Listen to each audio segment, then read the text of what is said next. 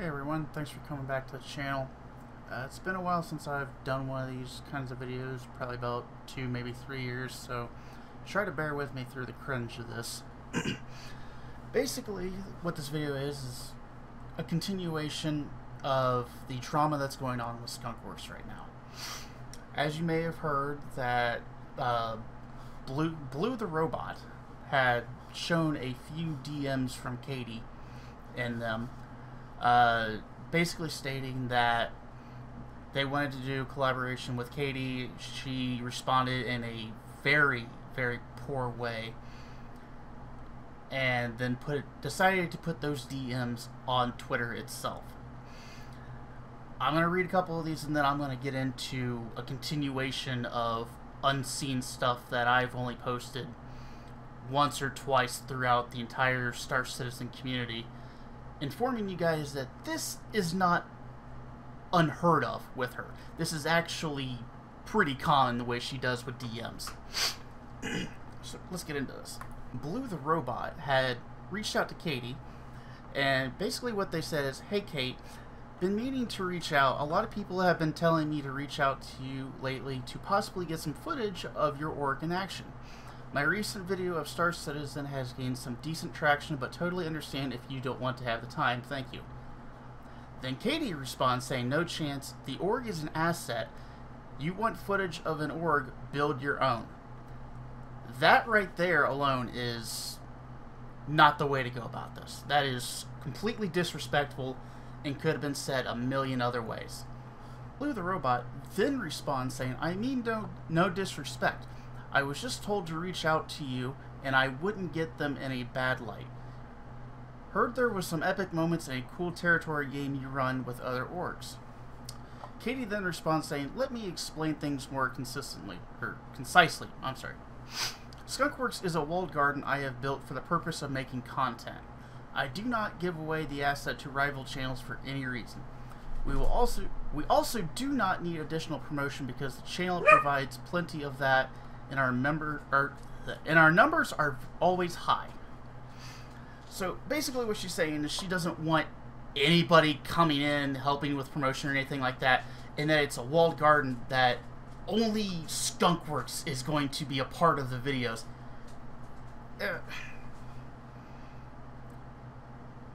I guess she's trying to say that she doesn't want any other orgs coming in or anybody else for promotion. I'm not sure I would word it that way. Blue the Robot then responds saying, "I wouldn't consider me to be a rival channel. In fact, I don't consider any other channel on YouTube to be a rival one. Just would like to promote collaboration, and again, I'm new to the verse, so I figured I'd ask, but thank you for your time." Katie then responds saying, "It's easy to take 'we're all in this together' attitude when you're new to the YouTube ecosystem, but make no mistake, this is a business, and it is cutthroat."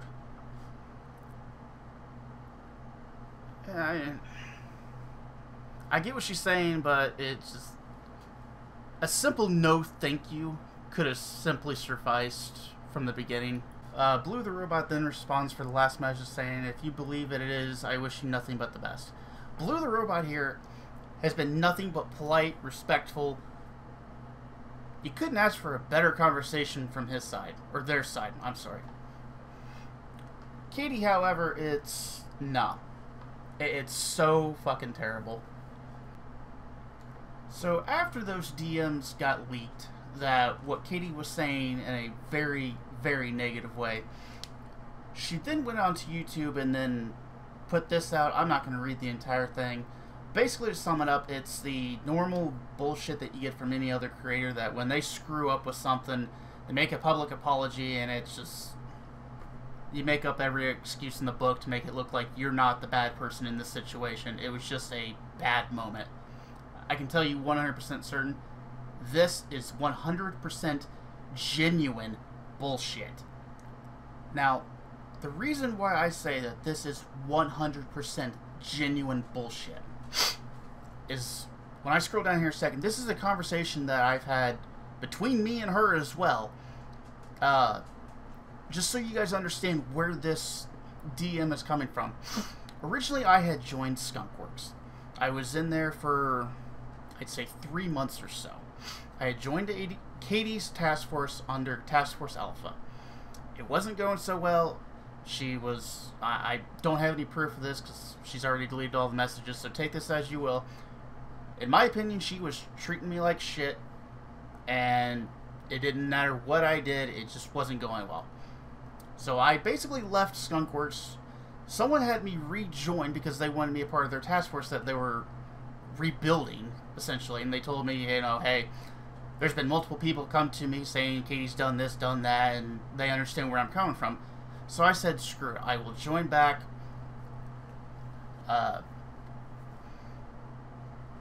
After about maybe 2 weeks or so, it just, with it rebuilding, it just didn't seem like a good fit for me because they were, in my opinion, too busy with real life experiences, and it's just, so I moved over to a different task force, to Task Force Echo. After about another week had gone by, Katie messaged me out of the blue. Didn't even message her, didn't even say anything about her, just randomly.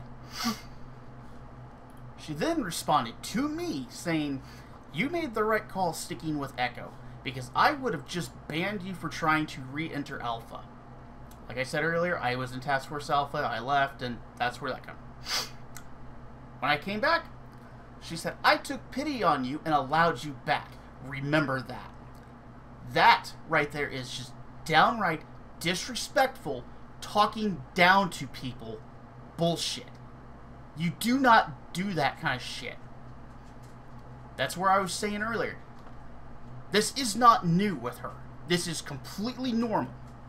Essentially, I had sent somebody in Skunkworks, mind you, that's the same org I was in, video footage of what we were doing, and I did not send it to her.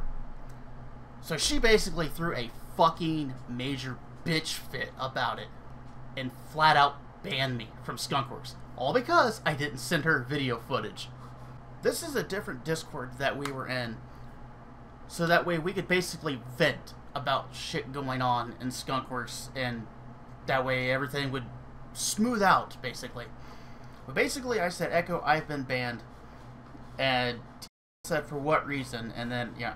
Okay, so this part I was high that night, so ignore that. Then, one of the Echo members came in and said, so apparently you sent video footage to another member and not her.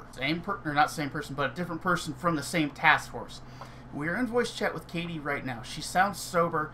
She is saying that you uploaded footage to this person's link and not hers, which she is interpreting as YouTube competition.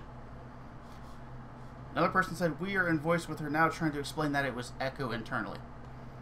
Now that I have shown you my side of the story as well, there is one more thing I would like to show you that I would like to mention.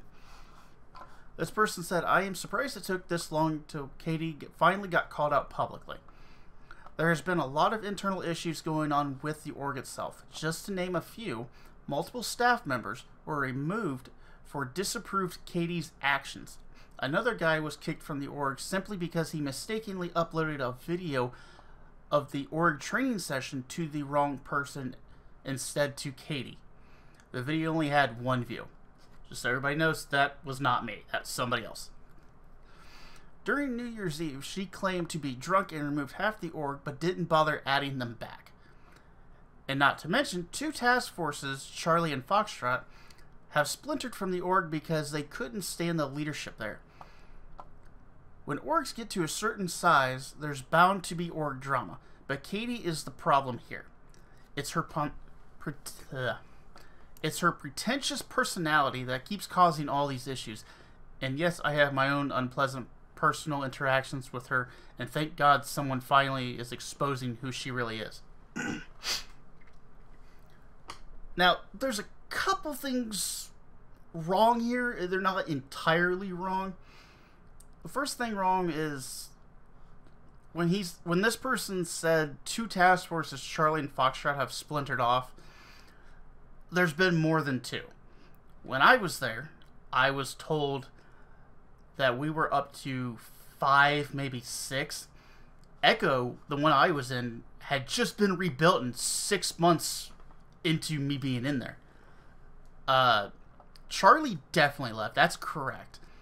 But Foxtrot, on the other hand, Katie wasn't the main issue in that situation. It was time zone pressures. They were an Australian group, and they were really the only Australian group, or Australian time zone group there. So it was very hard for them to find group activities to do with anyone other than themselves. But don't get me wrong. Katie definitely had a part in them leaving too. But everything else that is said in this message, it's actually 100% true. And that's the sad part here. That is extremely sad. Now, one other thing I want to explain is, like, with the Task Force Charlie situation. I'm going to say exactly what I put. From my understanding, Charlie left due to the BS Katie was doing. During their Skunkopoly event, which is an event that they hold once a year, whenever during their Skunkopoly event, they would do exactly what the rules say, but take those rules and use them in a way Katie didn't like.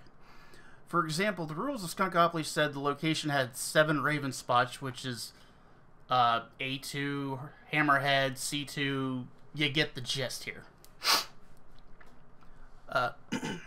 Had 7 Raven spots available to use multi-crew ships, and a C2 only required 1 spot. Charlie would then bring 7 C2s to that fight, which is still in the rules, it just, Katie did not like it. Now, I'm not saying this is exactly what happened, just so we're all clear. This is just an example of what they were doing. And from my understanding, Katie was changing the rules of Skunkopoly in Alpha's favor, her own task force's favor. All because she did not like what they were doing. Now, I don't have any proof of this, so take that as you will.